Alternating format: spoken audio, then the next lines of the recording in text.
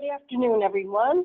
This is Hunger Solutions New York. This is Diana Lizette, and Patty DuBella is here with me for your campaign launch today. The first thing I'm going to do is I'm just going to ask if anyone, if you can hear me, can you please raise your hand? I want to make sure our audio is going out okay. All right, very good. Okay, and also I just want to make sure that everybody can see my screen okay.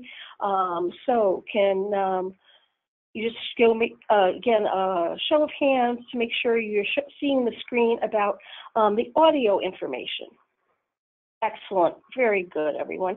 So I'm just going to leave this information up here about the audio sign-in for just a couple of seconds while we get rolling. Some people may be new to GoToWebinar and might need just a minute or two to figure out how to enable their audio. Again, as I said, we're going to be going over today your first campaign of the new year, your 2019-20 contract year. And we're going to get started, and I will let you know that we will take questions at the end. But as you'll see, if you click on that little orange box up in the corner with a white arrow on it, you do have a question box. And what you can do is you can type your questions in there. You can type those in at any time, and then we'll answer those at the end. I would encourage you to put your questions in as you think of them, and that way there we can address them and you won't forget them. All right, so I'm going to turn this over now to Patty, and she is going to give you some information. Then we'll look more specifically at your current campaign. Good afternoon, everyone. Welcome to your first statewide campaign for the contract year. Success starts with school breakfast. That's a tongue twister. And just remember, the requirements are you must submit 2 outreach activities per campaign. And your first activity must be placed by the first day of the campaign. Your second activity must be placed by the second week of the campaign. And all outreach for this campaign must include the slogan, "Success starts with school breakfast." And also remember that all outreach has to be approved by your contract manager prior to placement. Most of the campaigns run about 6 weeks, and as you can see from above, this one runs from August 27th through September 6th, so that's a little bit over 4 weeks. So this is a little bit of a shorter campaign. And your first activity is going to be due 8/27. And your second activity is going to be due September 6th. I'm going to turn it back over to Diana, and she's going to go over the campaign companion and the toolkit. Okay. Now, for those of you who are brand new, you might not know how to log in to get your campaign companions. I'm going to go right back to the very beginning of our public-facing website, our Hunger Solutions New York website. And what you will do is you will scroll down, and you'll see a sign in. And this is where you're going to sign in to the NOEP network, the NOEP-only portion of our website. And you will put in your username and your password.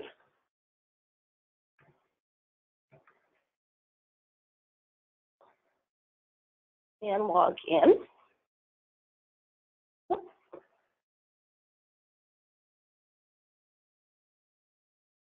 I have a very long password.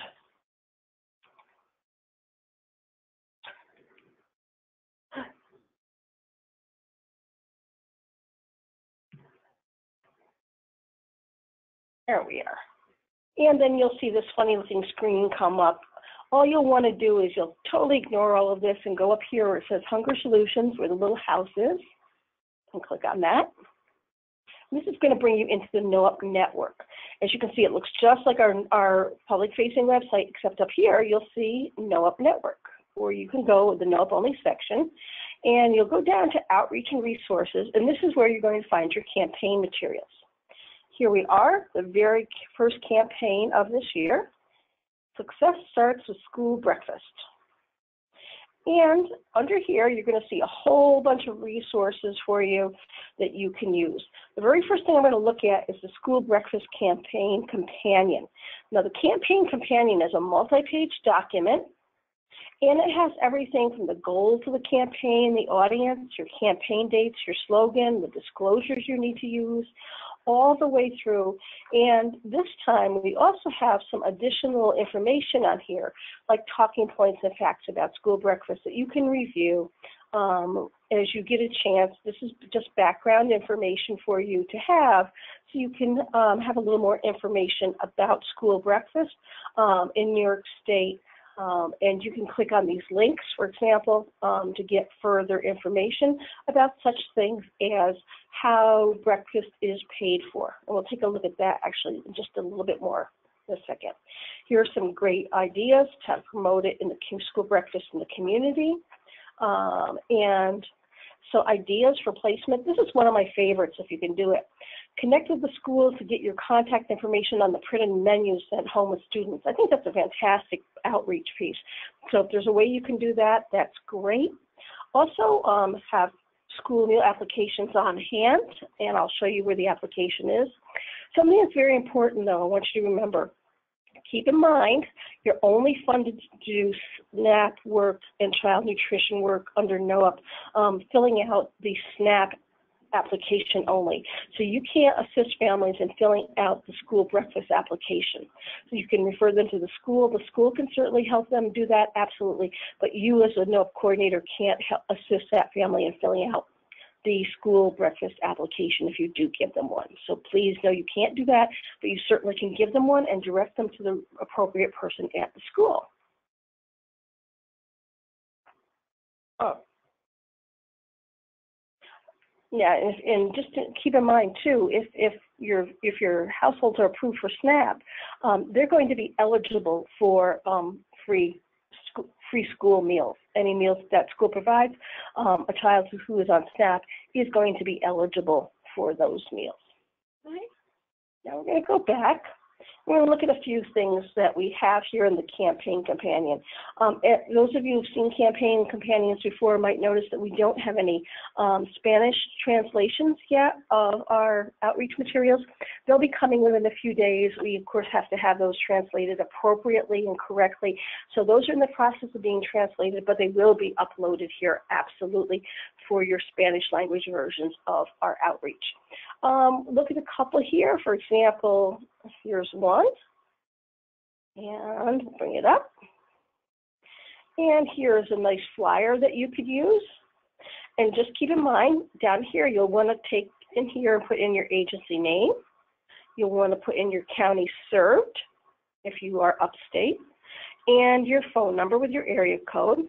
We've reserved a spot right here for your agency logo, so you can put that in. If you choose not to do that, it's as simple as going up here and getting on these little corners and right-clicking on it and clicking cut, and that will get rid of that box. So if you're going to print these out, you'll want to get rid of that box if you're not going to put your logo in there. Otherwise, you'll have this little grayed out area. So you'll want to get rid of that if you're not going to put the logo in for your own agency. Okay. And also, I wanted to show you a blended ad. Now, a blended ad is going to talk about both school breakfast and SNAP. As you can see, success starts with school breakfast. So we have our slogan for our child nutrition campaign. School breakfast is a great way for kids to start the day. And another way to stretch your food budget is to apply for SNAP. So we had a little change in how you are going to pay for these with a blended ad. If it's going to be printed in-house, if you're going to just run it through your copier in your agency, then this would be taken out of your materials and supplies budget, okay, if you print it in-house.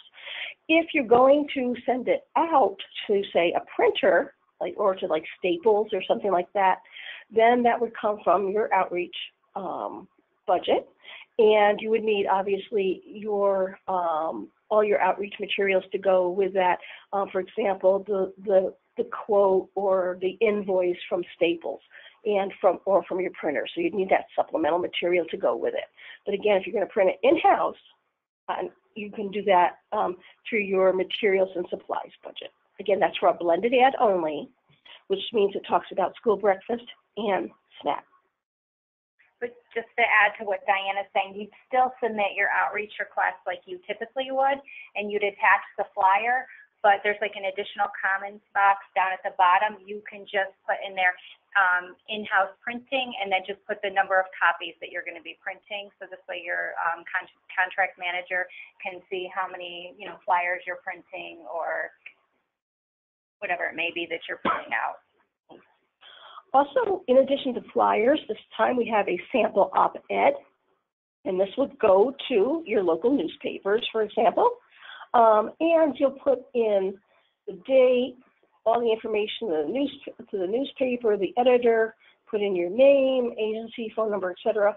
And what this is an education for education. This educates your community about school breakfast. And again, this also is an outreach piece, so you're going to, again, have this approved by your contract manager and do an outreach approval request for this as well. Okay, let's go back.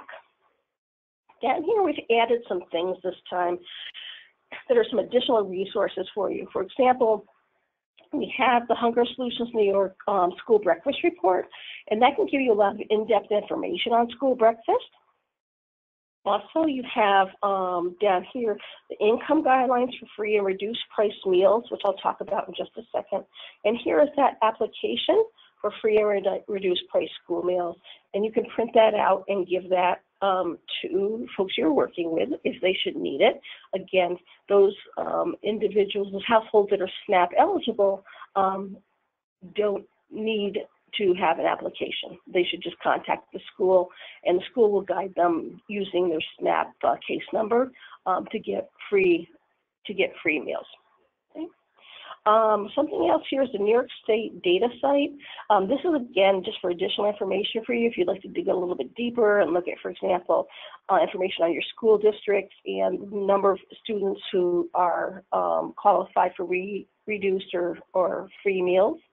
And then I want to just look at this guidelines for a minute. These are the guidelines for this year. This is a federal guideline sheet.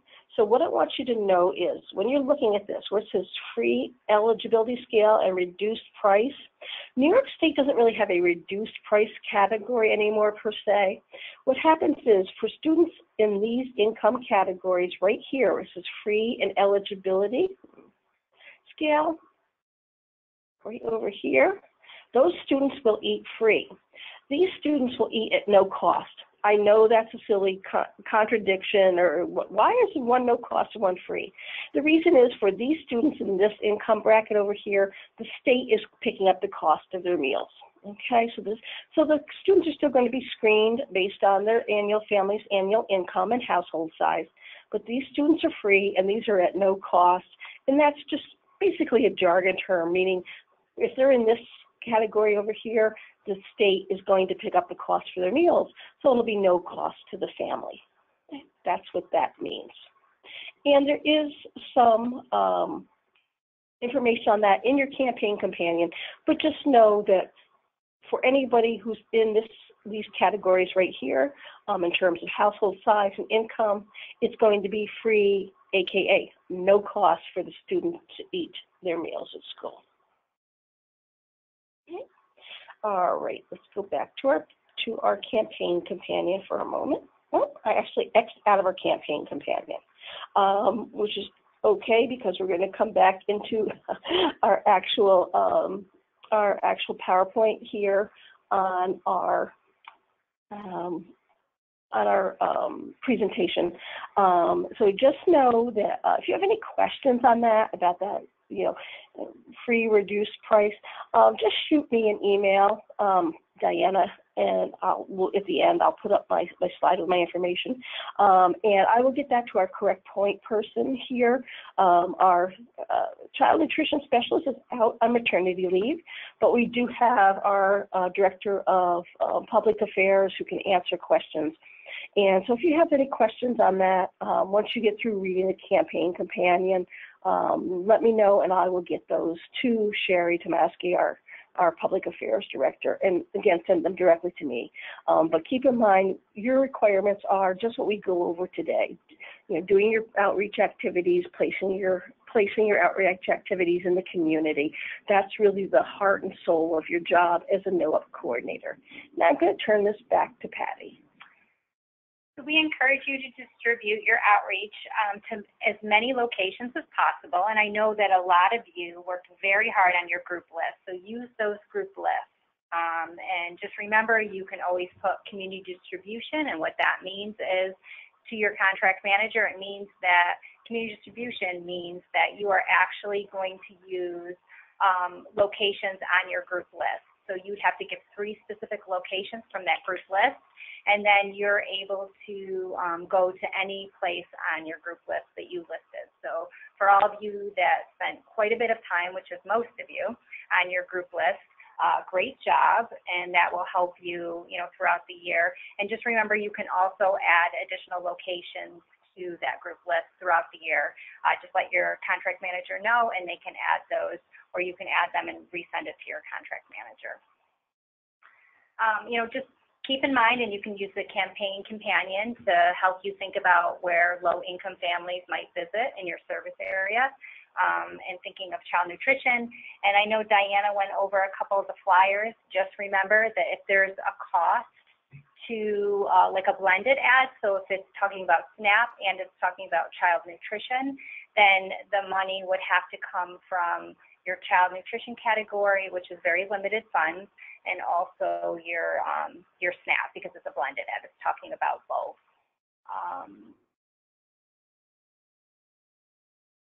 And just remember, you have to complete 2 activities per campaign. And just remember, you also have to choose 2 different activities. So you can do a flyer for your first activity, and for your second activity, you might want to do op-ed. But just keep in mind that if you do choose to do a flyer for your first activity and a flyer for your second activity, it has to be a different flyer. So it has to have, obviously, it would still have the slogan, but it would have different wording on it.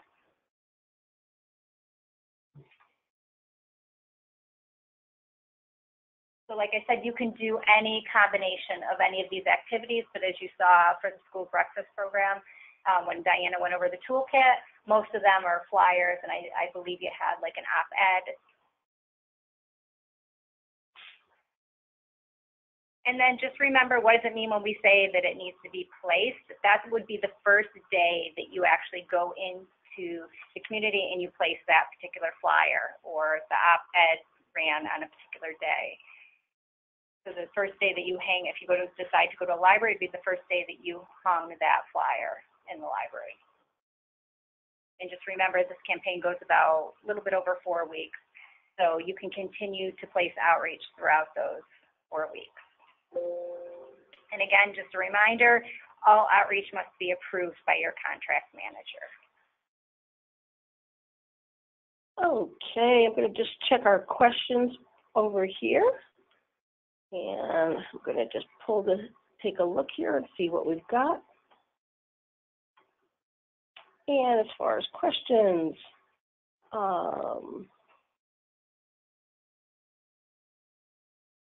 yes, some communities, when it comes to free meals in schools, sometimes there is no free breakfast or lunch.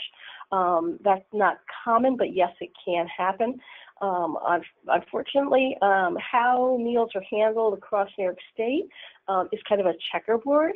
One thing to know that is the more families that you assist with SNAP in the community can help areas become more likely to receive free school meals through a program called community eligibility. And that can be a little bit confusing, but just know when you're helping families get SNAP, ultimately it can help impact the number of households that are recognized in the community as getting SNAP, and that can lead to those communities then getting free school meals. So just know that. So when you're doing your SNAP work, you're also for families with children. You're also doing good work towards school breakfast. But yes, I understand that in some places that happens. And let's see if there's any more questions here. Okay, there aren't any more questions. Thank you for giving us that information about your particular area where you live. Again, we know that there are certain communities where school breakfast is not as readily available, but in those districts where there's higher levels of poverty, then you'll see different strategies for providing free meals for one or more meals a day for students. And just a quick reminder, if you have leftover promo items or flyers from last year, so 2018, 2019, just be sure to submit a new request in the new year so you can continue to distribute those reinforcement items or flyers or whatever you have left over from the previous year. All right. This is not related, but there is a question about heat and eat tote bags, heat and eat materials. Patty, did you want to address that? Because I know tote bags have gone out for this campaign year. Yes, actually, we just talked about that in a field ops meeting. We keep bringing up those heat and eat tote bags. As of right now, Linda still wants everybody just to hang on to them. And she said that she understands that that can be a burden for the fact that, you know, you have a big box that you're storing, and then you probably just received all of your new tote bags. So you're just adding quite a bit of storage. So hopefully this year, if we're not going to do the Heat and Eat initiative or campaign or anything around that, then hopefully we'll definitely send out an email and you guys can start dispersing those tote bags. And there's a question about what about school breakfast for those students who may have religious restrictions or guidelines on what they need to eat, or maybe it's cultural. That's handled school by school, so we can't really address that. That's something that you would have to find out from the school. But again, know that as a NOEP coordinator, your job is just to promote school breakfast, not to do the application. But if you would like some additional information on how schools handle certain cultural or religious preferences or needs, please contact your individual schools, because it might not even be district-wide, it may be school by school. So please talk with your local schools. Plus, that's a good way to get to know the food service folks at your school and maybe get that your outreach into the school, into backpack programs, or onto the school menu. So you want to make those connections with your school, and that would be a great thing to ask.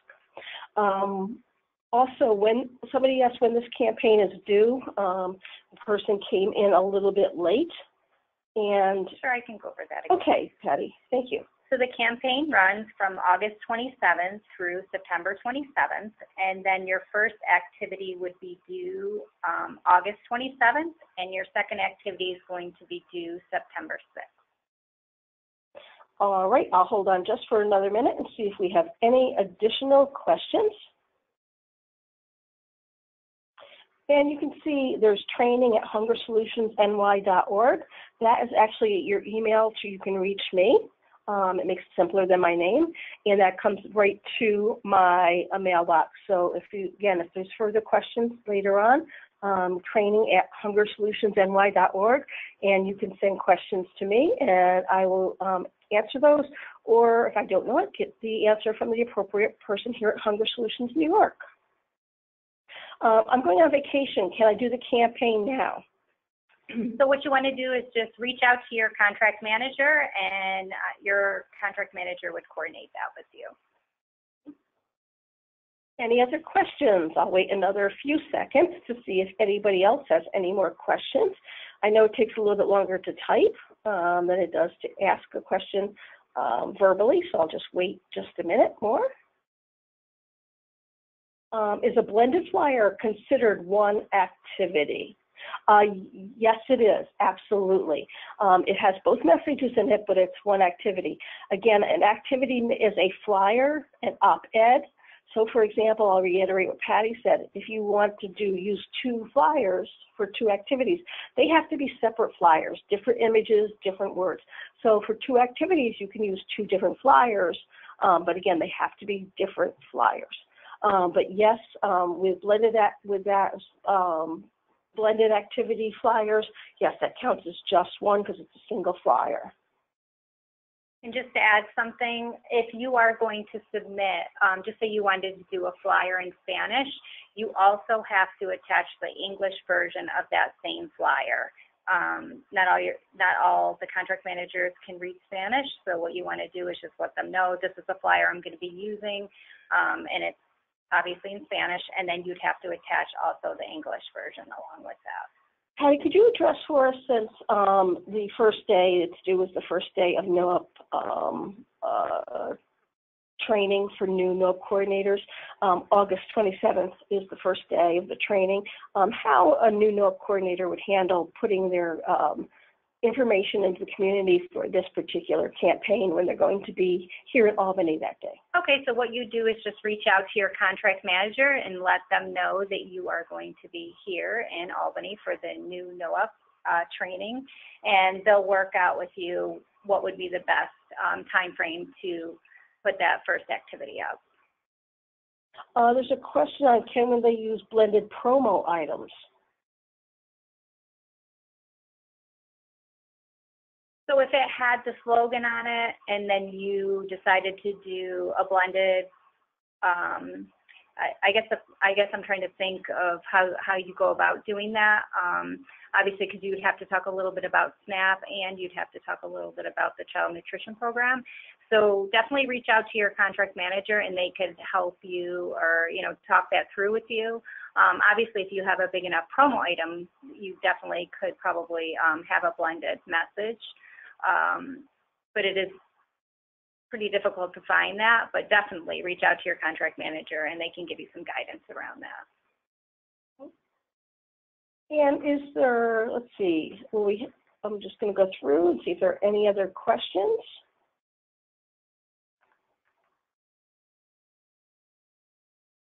Okay, that looks like the end of our questions for today. Thank you, everyone.